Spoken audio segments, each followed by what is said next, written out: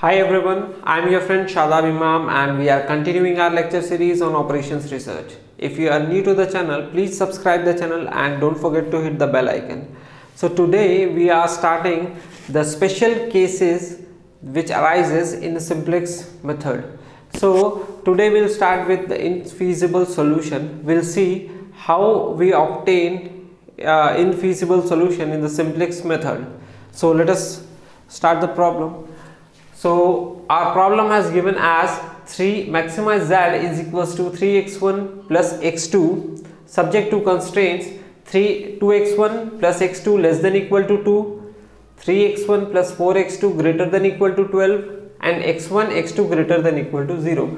So now as we have done earlier, we will convert this form into standard form.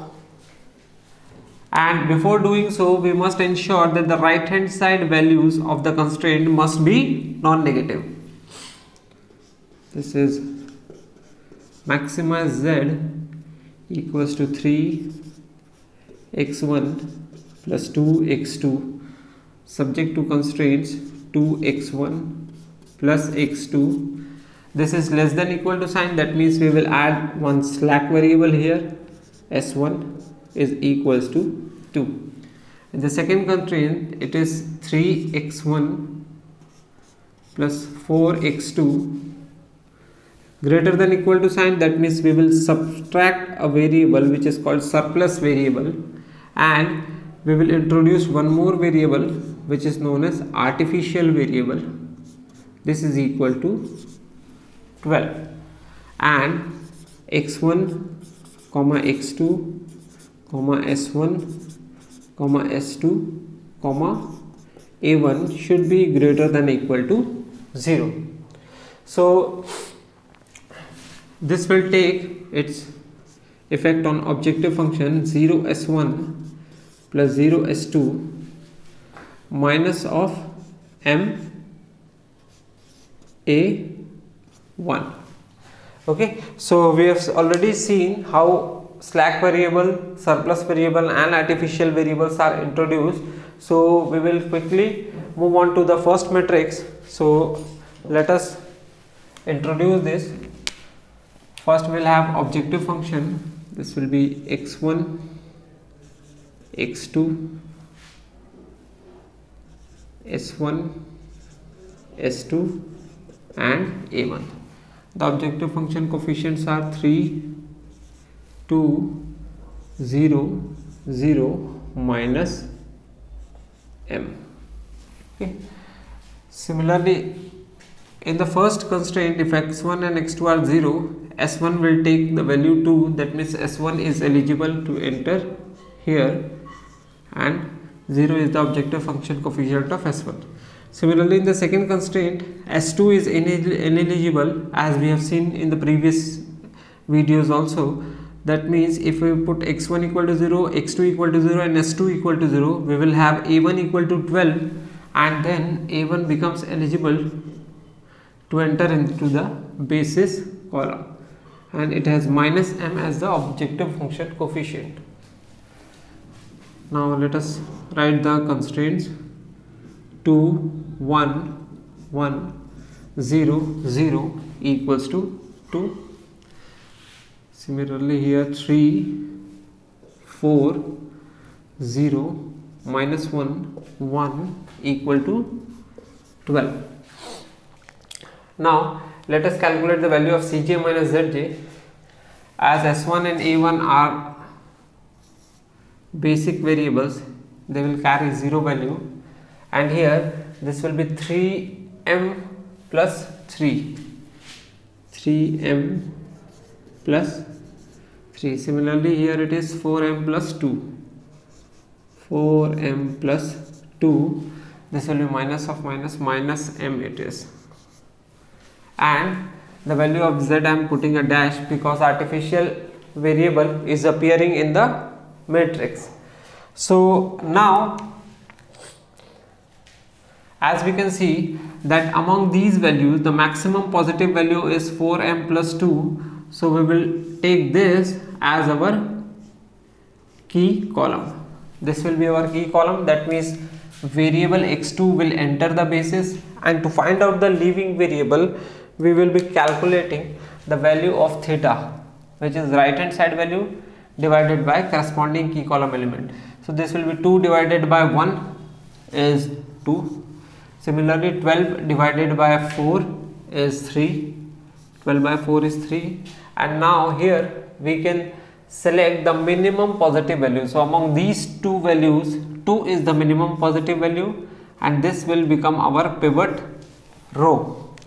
Now as it is understood by here that variable x2 will enter the basis column, and variable x2 will enter the basis column and replace variable s1. So let us write x2 has replaced s1 and a2 is a1 is remain intact. So this will be 2, this will be minus m, okay, and we have our pivot element as this is our pivot element. So we need to make the pivot element as 1, and because this is already 1, I will exactly write the equation here: 2 1 1 0 0 and 2. Similarly I need to make this as 0. So what I'll do is row 2 minus of 4 times new row 1. So 3 minus 4 into 2, 8. This will be 3 minus 8 is minus 5. Okay. Now 4 minus 4 is 0. 0 minus 4 is minus 4. 1 minus, okay, minus 1 minus of 0 is minus 1. 1 minus 0 is 1. 12 minus 4 into 2, 8. 12 minus 8 is 4. So now we have calculated the values. Now to check the optimality we need to calculate the value of Cj minus Zj. So I am writing the values for basic variables, that is x2 and a1 as 0, and here it is plus 5m plus 4, 3 plus 4 minus 4, so this will be minus 5m minus 4. Okay, similarly this is plus 4m, this is 2, so this will be minus 4m minus 2. This will be minus of m, minus minus plus m, 0 minus of m is minus m, and the value of z I have put a dash. Now it is interesting to see that all the Cj minus Zj values here are either 0 or negative. That means according to this we have obtained an optimal solution.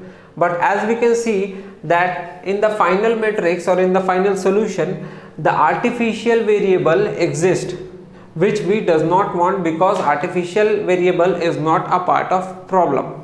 So because of this we can say that the value attained by artificial variable, suppose this is the value 4, that means it will have some value a1 equal to 4, and m is a very large positive value that affect our objective function. So because it has obtained a positive value here, the solution we got here is of infeasible type. That means this is infeasible solution, or we can say that the problem has no solution, or this is also known as pseudo-optimal, because it looks like optimal because all the values in the Cj minus Zj column, Cj minus Zj row are either 0 or negative, but actually our problem is not optimal because of the appearance of artificial variable.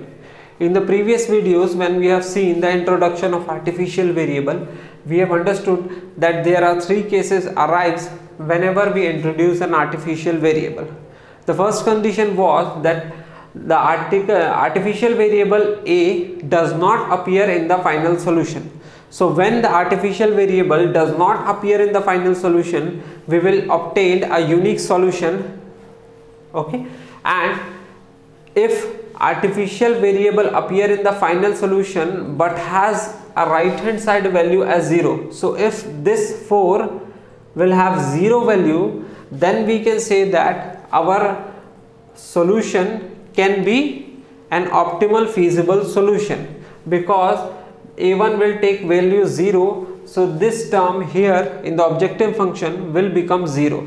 That is the possibility when we have artificial variable in our final solution and we have the optimal feasible solution. And the third case is when artificial variable appears in the final matrix and attain any positive value. So here we can see that artificial variable A1 attains a positive value of 4, and this indicates that our problem is infeasible. That means there is no feasible zone, or the point or the problem does not have a feasible region, proper feasible region, which can be followed by all the constraints. So in the coming lectures we are going to discuss more special cases that arises in the simplex problem. Stay with us, please share the lecture. Have a nice day. Thank you.